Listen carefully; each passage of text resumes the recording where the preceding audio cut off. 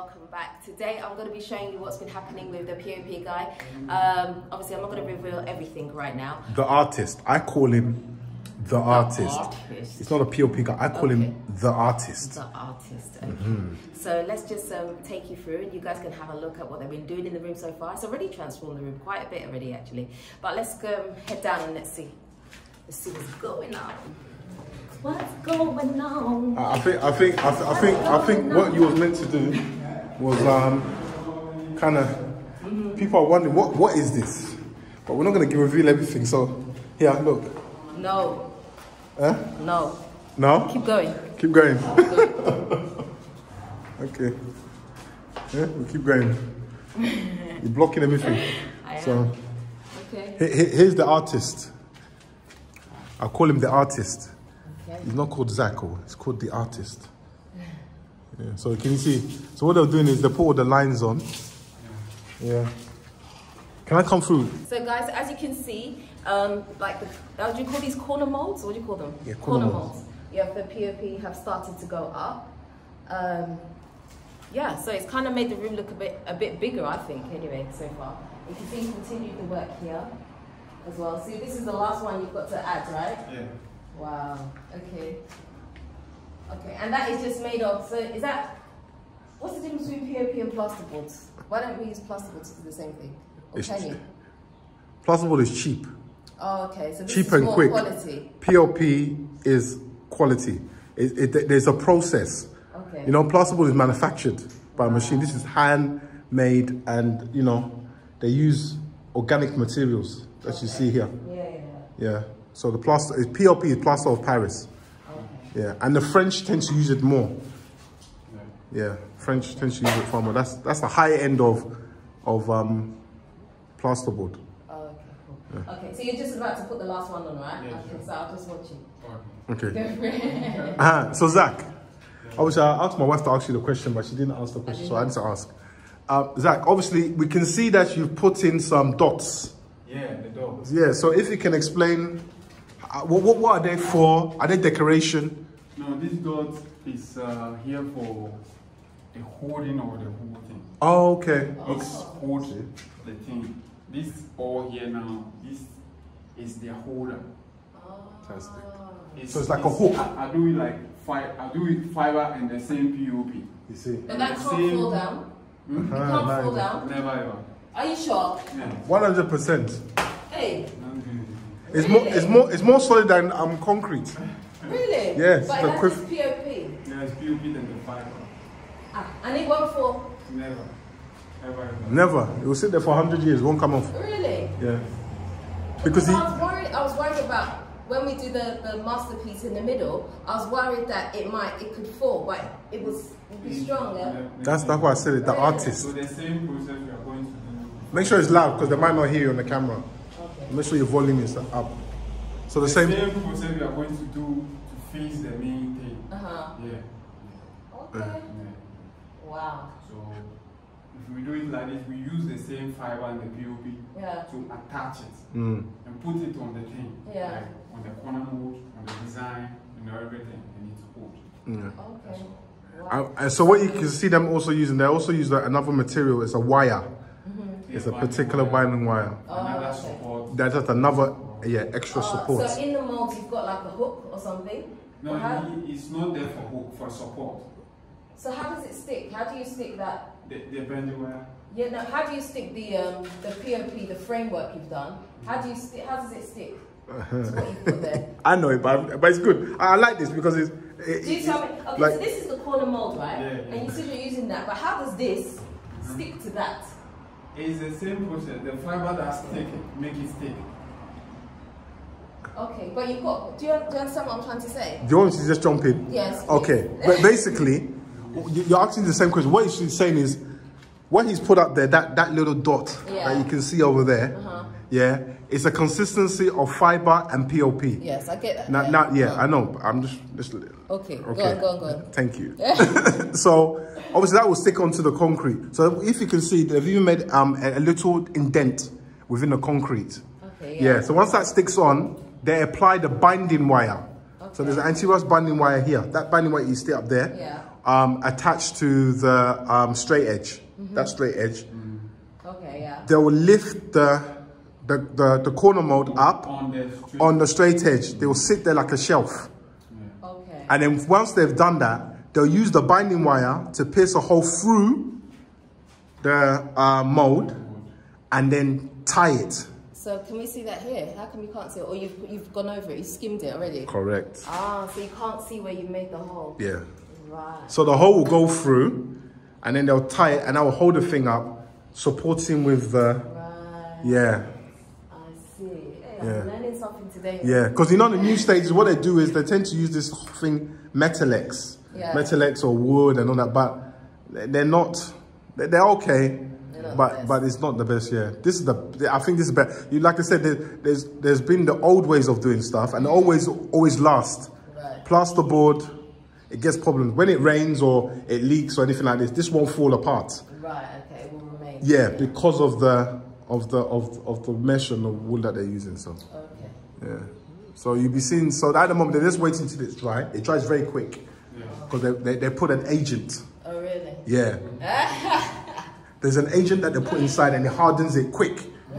Yeah, so that it's going. Okay. So how does it work with the electrics? Because you put the framework over the electrics. What happens now? So obviously the electrician will come and then he's got a disc drill or a port drill that will form the hole. And then what we'll do is we'll measure. So as he measures, we know that exactly that's where we pull it from. But how will you know where it is? But it's all sealed. How does he know where it is? We will know. We all know because we want it in a particular place. Okay. So if you do, because what it is, obviously all this is inside, but we want it in a particular place. So we know that, okay, I know for instance, I'll give you an example. Look behind you. These windows, they're going to have two lights there. Right. Shining right in the center of the two lights. Yeah, so that one they will have it. I know that here, there'll be 3 lights. Yeah. 1, 2, 3. Okay, but, so as but while they drill, how do you know that you're going to be exactly where the wire is? That's why there's a lot of length. That's why there's a lot of length on the wiring. Okay. So I should have explained that actually, yeah. That's why there's a lot of length on the wiring. So the slack is enough to where we want it to guide. Okay. Yeah. Would it not have been easier to just put like a chalk mark exactly where the wire is dropping down? Yeah, I did say that to him. We discussed that. Yeah, we did discuss it.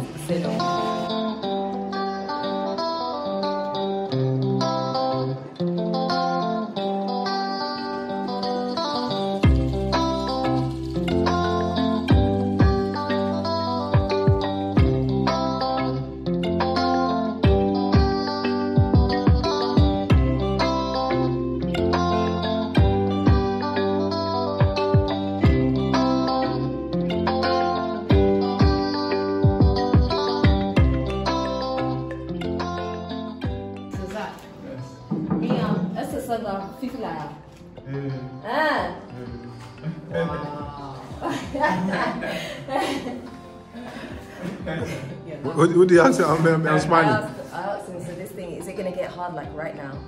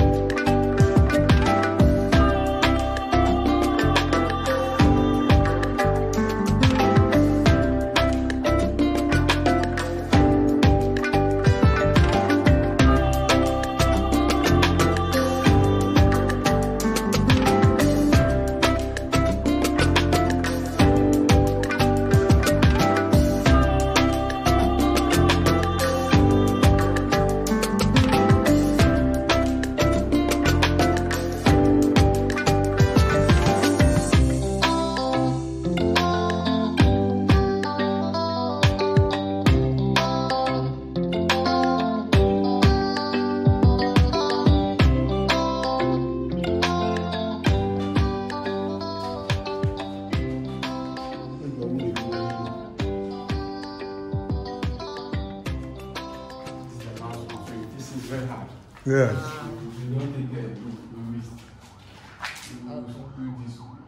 But you'll like patch it, right? Yeah. You'll patch it. No, if you don't take care, you need to balance. Oh, okay. It'll warp.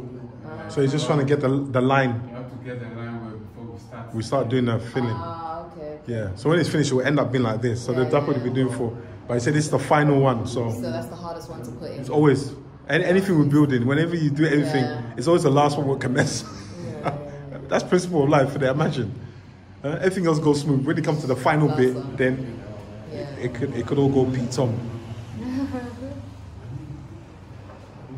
So these 2x2s, so they stick it on. So this is all stuck on with the yeah. So the first process, what they do is they'll treat the wood. It's hardwood. This is hard wood. Yes. Reason why you put hardwood, then you know some. It doesn't spoil over time. No, it's not that. It's just insects. Okay. Yeah, insects don't like the hardwood. They can't chew it. Termites, they call them. I thought that's what that's the treatment is for. So you it's a mixture. No, it's not. No. You can't use any wood. There's different kinds of woods here. So if the wood is not hard, it's hard for them. It's like it'll be. If it's not hard, it'll be easier for them to bite it. Even if you've treated it. Yeah, over time. What it is the treatment is there just to keep them off the scent. Right. So it's almost like a double protection. You're trying to do a double protection. Yeah, but it's hardwood, and when that hardwood is treated by a chemical. Are you looking in the camera? No, I'm talking to you, but I'm looking. But it's very good. It's very good. Very good. It looks good. You haven't cut because you have this tendency to cut me here. Yeah, I don't know why. Yeah, because I keep looking at the camera. Tell me something. Maybe. No, nothing at all. You know, So what it is that it's the hardwood, and then we've done another treatment onto the hardwood, just to make it obviously so that they don't touch it whatsoever. Yeah. Just precaution. Yeah. So this could not deteriorate over time. Never.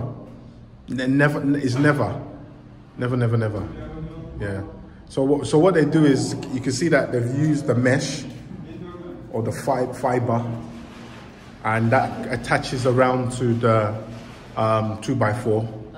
And then they obviously dress around that with the pattern. Okay. So what I want to ask you is, you said that this stuff is really, really strong, right? Yeah. But how come he was breaking it apart to use bits to hold that last piece in?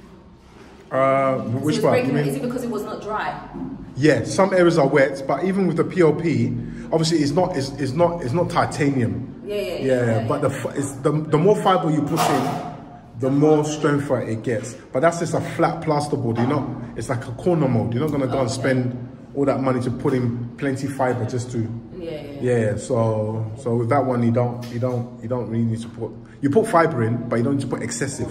So you can break it. I mean, it's a corner. It's the weakest area.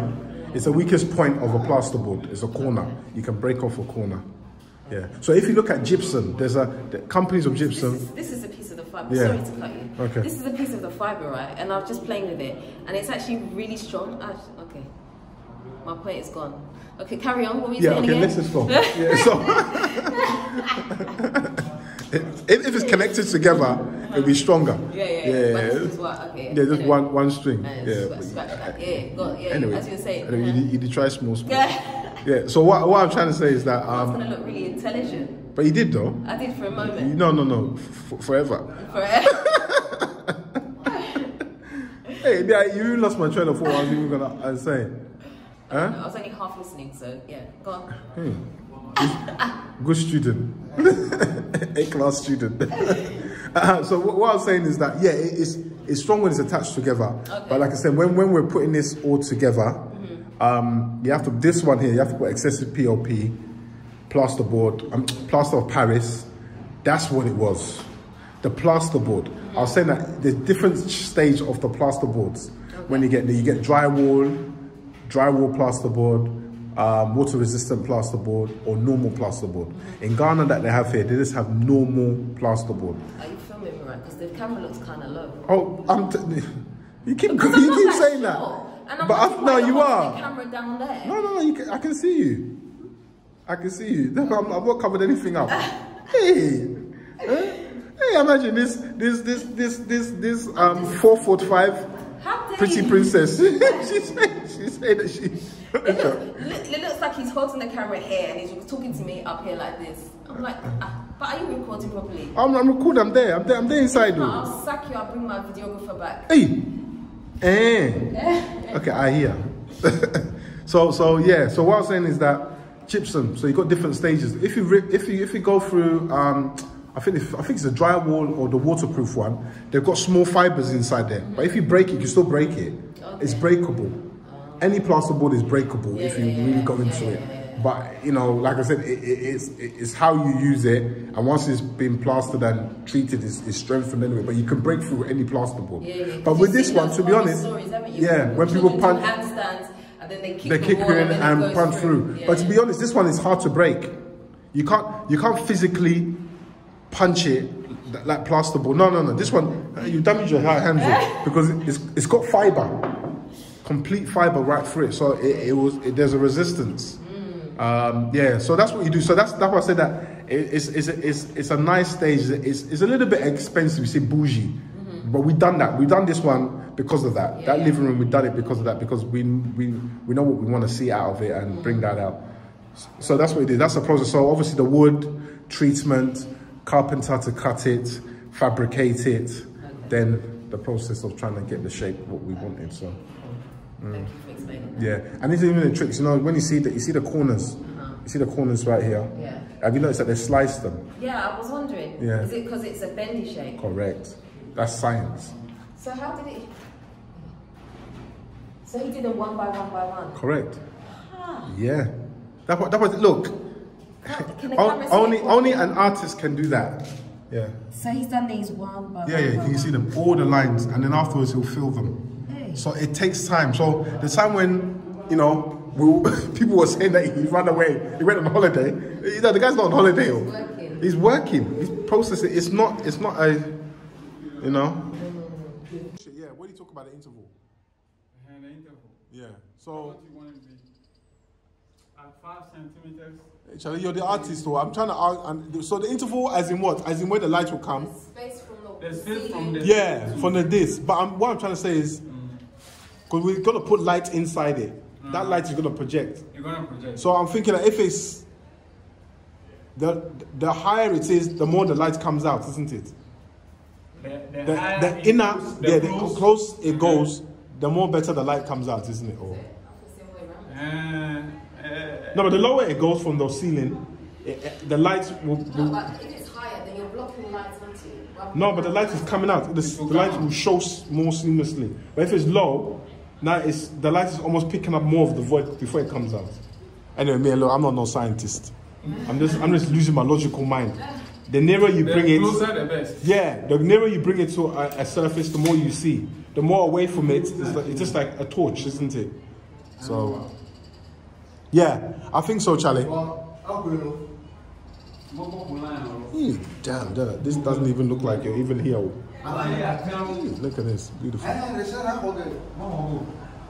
Yeah, Zach, you're the artist, but me, I believe in your art. So.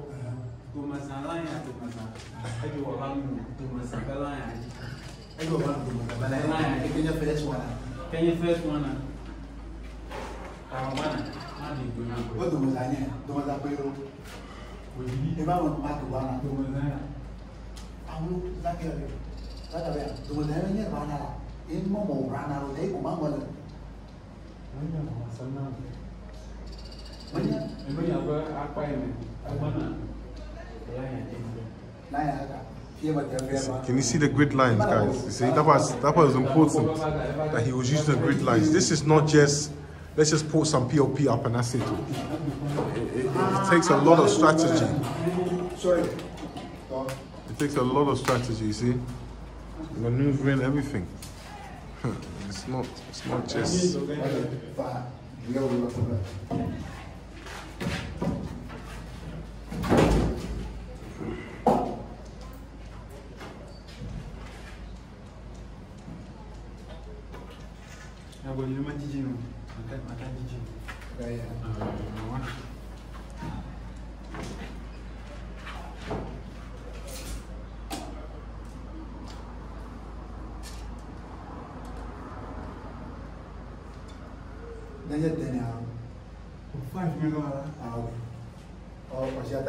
Okay.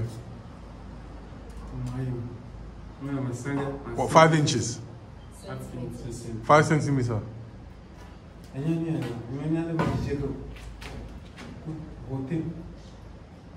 cool paper.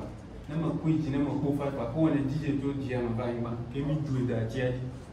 And you're going to get about 3 that day. Okay. That put it.